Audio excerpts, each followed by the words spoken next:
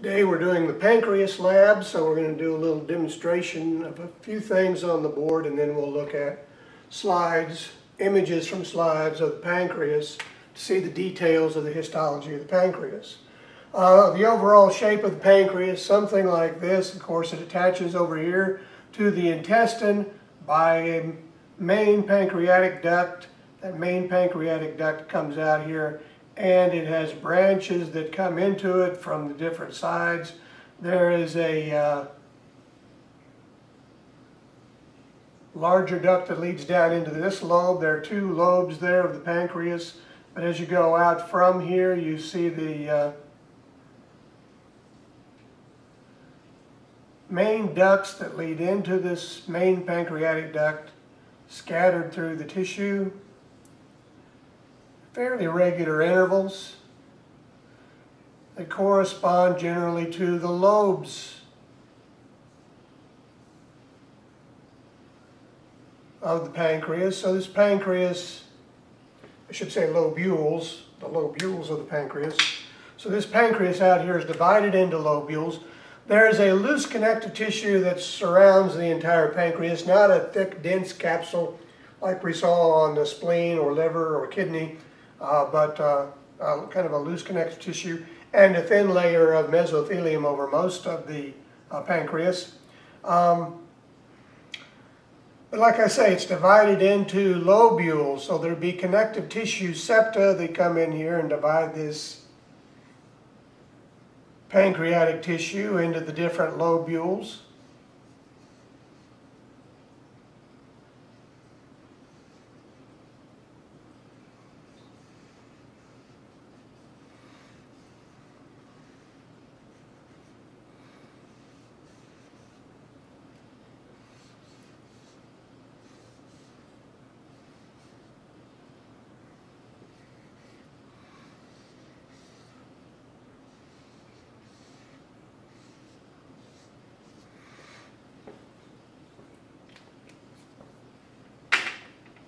So that's the overall of the pancreas. We need to go in here next and talk about the details in there. So we'll see how those ducts branch out to form the exocrine portion of the pancreas. But within that also, we're going to see these little patches of endocrine tissue we call the islets of Langerhans that are scattered out throughout the tissues of the exocrine pancreas.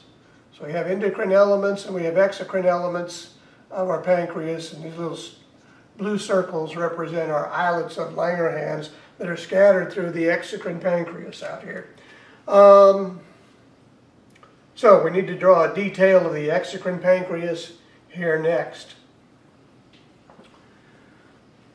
The exocrine portion of the pancreas consists of a number of secretory cells we call pancreatic acinar cells. So these cells stain pretty well with the basic stain in our slide collection. They kind of have that blue-purple color to them.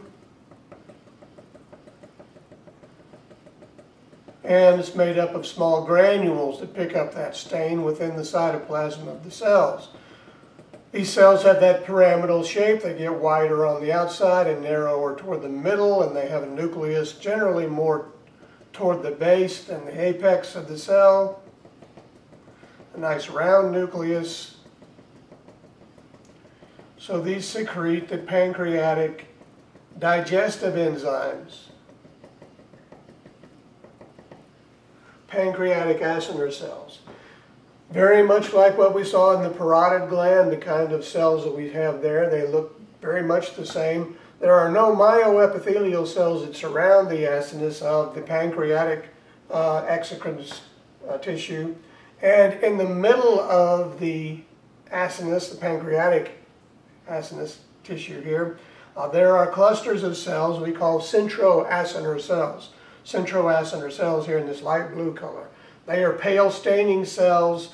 They have irregular shapes, kind of oblong shapes often. But anyway, they're located in that center region right next to where the duct exits the cluster of cells, that acinus of cells. So this would be the first part of that exocrine duct system leading out right here. This would be an intercalated duct.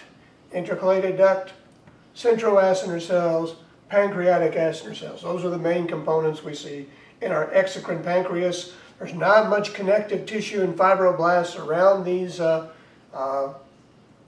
excretory tissues. There'll be little bits, occasional fibroblasts, but not much collagen until you get to larger ducts. This duct here, this intercalated duct, I've drawn probably a little long. It wouldn't go very far before you enter into a larger duct where it joins with the other pancreatic ducts that drain in here that would be larger ducts along the way. So you'll end up with a much larger duct heading out down here, a larger lumen, larger cavity, and your cells still be cuboidal cells probably at this point. This would still be an intralobular duct.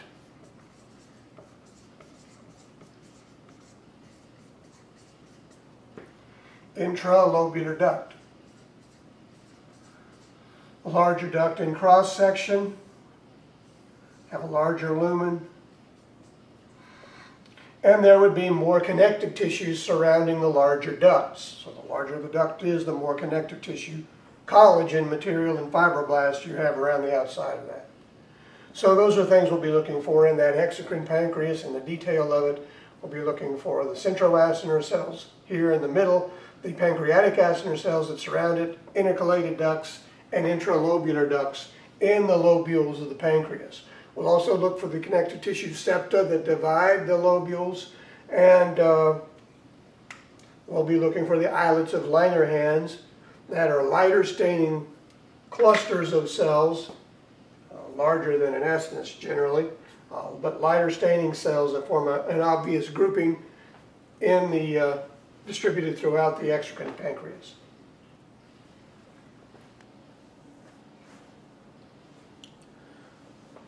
We're going to begin our slide series looking at pancreas tissue at lower magnification so we can see some septa, see lobules in the tissue. So those are the things we're going to emphasize first. This is one lobule, and within that we can see some pale regions in here of the islets of Langerhans. The rest of the tissue out around it, they're mostly the exocrine pancreas. It consists of pancreatic acini, all acinar cells and centroacinar cells and their ducts and so forth. Little bits of connective tissue here and there. It's difficult to tell in some places separation of acini, where one stops and the next begins. But in some places we get good separation of the tissues where we can see individual circles of cells that make up the pancreatic acini in there. Down near the bottom of the screen there's a good septum along there, and up here there's the other side of this lobule. So the screen is pretty much filled with one lobule. Next view, here we see another septum. There's a lot of fat along this septum right here, and continuing up this direction here. There are some pale spots right here, and right here. Point out a few that are the islets of Langerhans. There are some fat cells out in among the pancreatic tissue, very much like what we saw in the parotid gland, that salivary gland.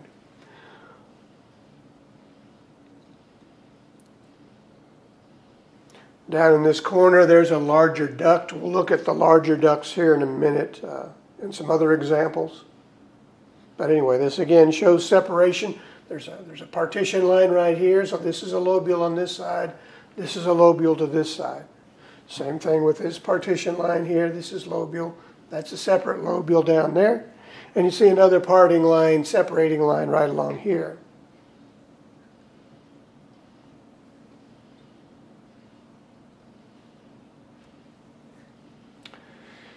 Here along this separating line, we've had the tissue pull apart a little bit so our collagen doesn't fill the gap quite like what you would expect, but it separates the lobules pretty well. So this is a lobule all to itself here, and this is a lobule over here, but there seems to be a septum heading out this direction, dividing this from the next lobule over this direction.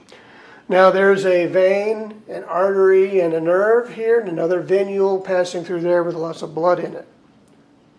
So your vessels and your nerves kind of follow these septa as they lead into the pancreas.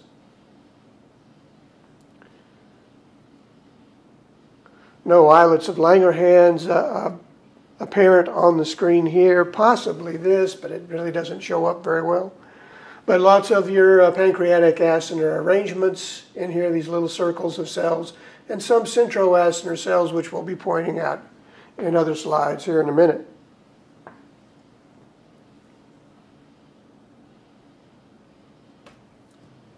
Something you don't often see in the slide sections, but we'll point out here, this is obviously connective tissue, and here are 3 large nuclei of ganglion cells.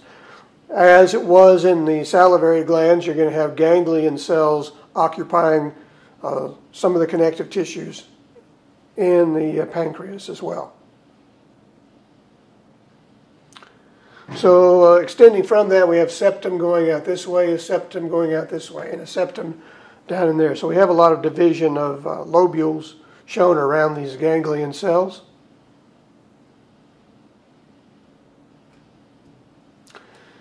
Here we're seeing a nice islet of Langerhans right here in the center. That pale region, it's not organized in the same way as the darker tissues around it into those acini.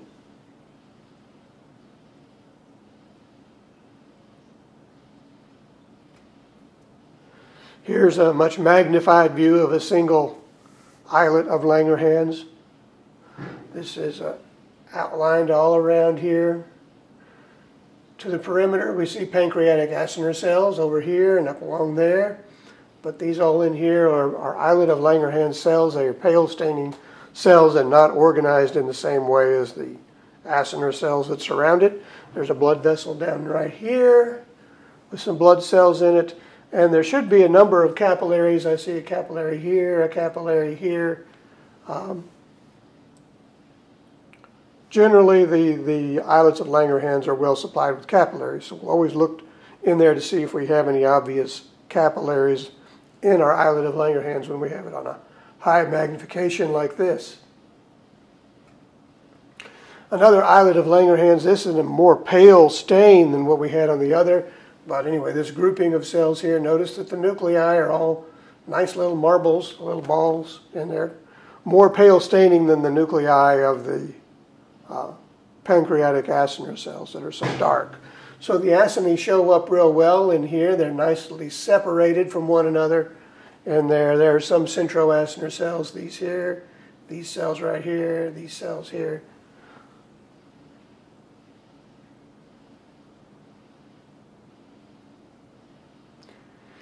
A few fibroblast nuclei. There's one here, one here, one here, one here. Not a lot of collagen associated with this region we're looking at right here.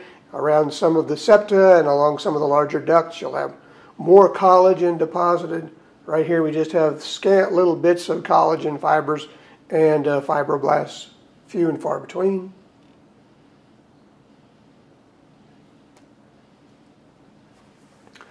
Here we see a low magnification view again of pancreatic tissue. We have a septum coming down along this line right here, dividing 2 parts, and we have a few large adipose cells, fat cells scattered in.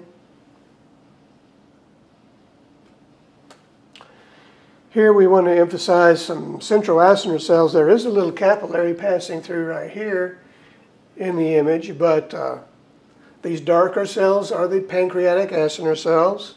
These lighter cells right here, these would be centroacinar cells. Over here we have a ring of darker cells, darker nuclei, and here we have centroacinar cells, and it looks like it's leading into an intercalated duct right here. More centroacinar cells right over here.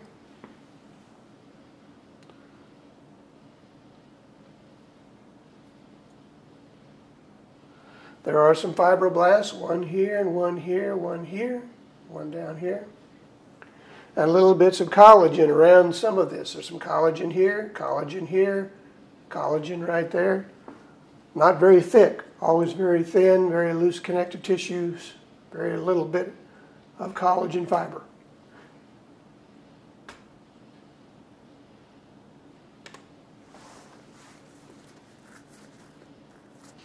A similar view here, another view of centroacinar cells coming right up in the middle of an acinus, and these are the acinar cells. Surrounding that, a little bit of collagen coming out through here, fibroblast nucleus right above it there.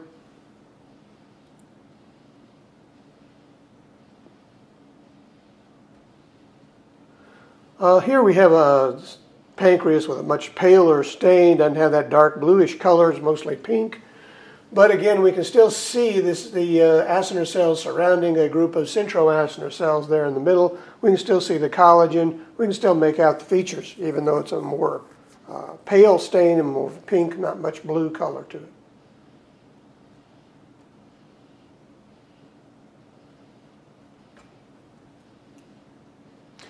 This slide, this picture was made to emphasize this intercalated duct passing through right here. Again, it has that pale staining cytoplasm and that stepping stone look with the nuclei along the path of the intercalated duct. Another duct up in here, it's a slightly larger duct, still has it's fairly small, not as big as the intercalated duct. I mean, not as small as the intercalated duct, but still fairly small. Plenty of acinar cells and centroacinar cells. Here's more centroacinar cells here. Lots of examples of both cell types on this view. Here's a very small intercalated duct indicated here. Pale staining cells in a cluster there, making a nice circle. The very beginning of an intercalated duct leaving a pancreatic acinus.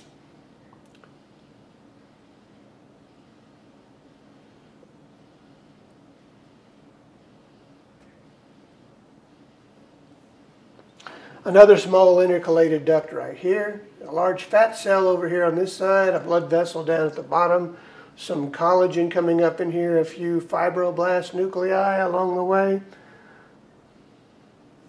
Looks like part of another intercalated duct right along here. Acinar cells and a single centroacinar cell right there. Not many centroacinar cells to point to on this particular view.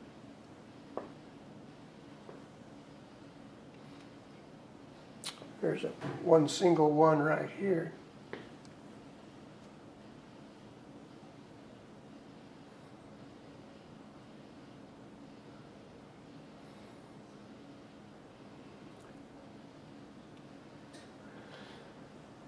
Here's a nice view of an intercalated duct. You see it coming right up to this acinar arrangement right here. So these are acinar cells, a few centroacinar cells in here in the middle, and then the intercalated duct leading out from that. It looks like another intercalated duct coming up to join it here, and the duct gets bigger as it heads off to the right.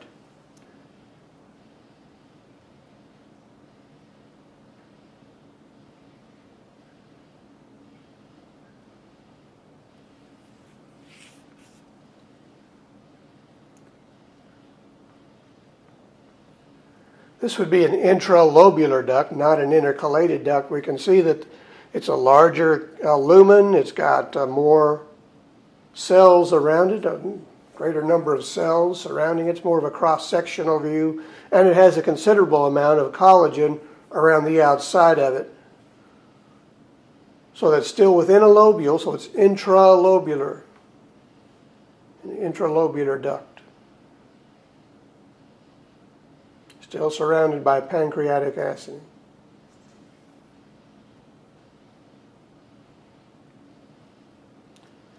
Another intralobular duct, still within a lobule right here. Has considerable amount of collagen around it. There's a vein and an artery up here and an adipose cell here. Possibly a septum right over here on this side.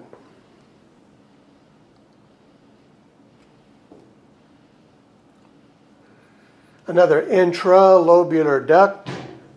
Doesn't have very much collagen around it, just a thin line of it, so it's not a very large intralobular duct. So we've had a few intercalated ducts come together to make up that single duct there.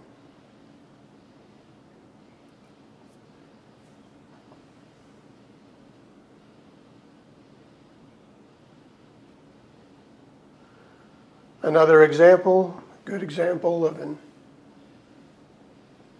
that's interlobular, it says. So this is part of a septum that divides this lobule from this lobule.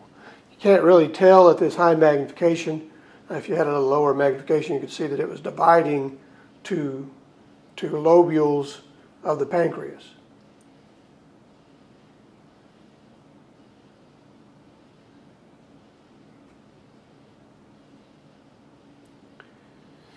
Another interlobular duct. Here we have a good septum coming along here, a septum heading out this way and probably heading up this way. Bit of a pancreatic islet, an islet of Langerhans right here. Notice the cells are much taller. Larger ducts get taller cells, more columnar in shape, and more collagen surrounding the duct. So it's not within a lobule, but it's between, so it's interlobular.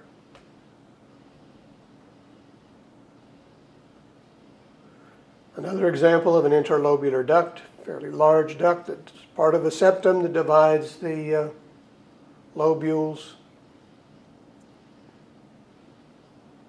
Even though it has a fairly large lumen, the cells are not as tall as they were in that last example. Here's another large pancreatic duct. This would be one of the main pancreatic ducts. This is not within a lobule or within a septum. It's heading out of the pancreas. So this is part of a large pancreatic duct. I don't know if it's the main pancreatic duct, but it's a very large pancreatic duct. And it has columnar cells all around the margin and an extremely thick layer of connective tissue surrounding the duct. Another view of that same duct here on a lower magnification. We can see pancreatic acini, the lobule over here, all that connective tissue, the epithelium of the main excretory duct, a smaller duct coming up towards it right here from the septum, so that would be an interlobular pancreatic duct. Heading up to a main pancreatic duct.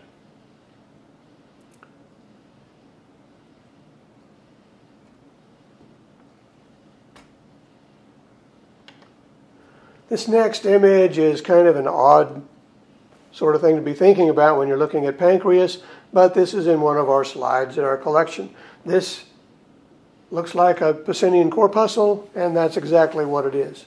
This is a sensory receptor, a pressure receptor, and these can be found in some of your internal organs, mainly associated with mesenteries of your internal anatomy. But there's a Pacinian corpuscle in the pancreas.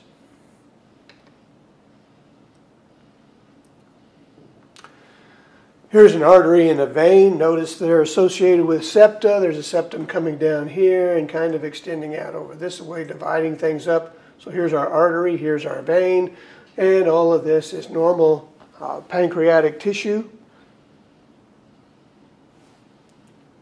With pancreatic acini, centroacinar cells, pancreatic acinar cells, collagen and fibroblasts making up most of that tissue.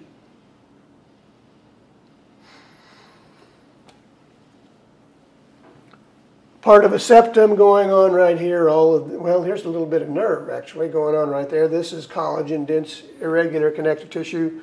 A small artery and small vein side by side down here. There's a simple pancreatic acinus right here with centroacinar cells in the middle.